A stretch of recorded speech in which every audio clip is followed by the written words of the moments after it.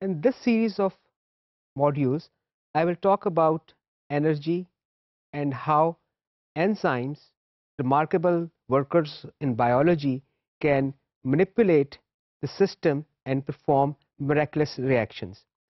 Let me give you an example of this. Nitrogen fixation. On the top part of the slide, we have a molecule of nitrogen with 3 molecules of hydrogen, resulting in 2 molecules of ammonia. This is the Gerber process, done industrially to produce ammonia. Let's look at the conditions that are required to conduct this reaction. This reaction requires 500 degrees Celsius temperature and a pressure of 150 to 250 atmospheres. That's a huge amount of pressure, huge amount of energy required to simply form ammonia from atmospheric nitrogen and having it react with hydrogen molecule. So this reaction occurs in nature also. This reaction combining nitrogen with hydrogen happens in the roots of certain plants.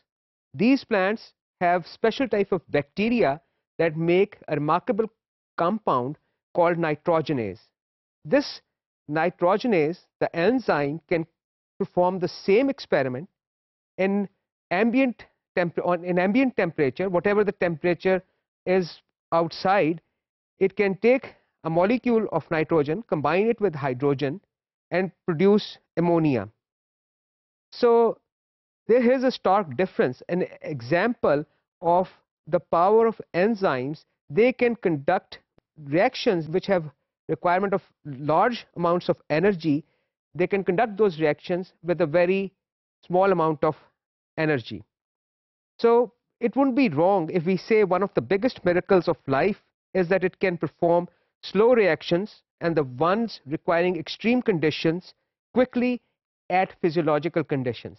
Physiological conditions are the conditions in which we exist, or our internal environment. In order to understand how enzymes work, we have to first look at certain rules about energy.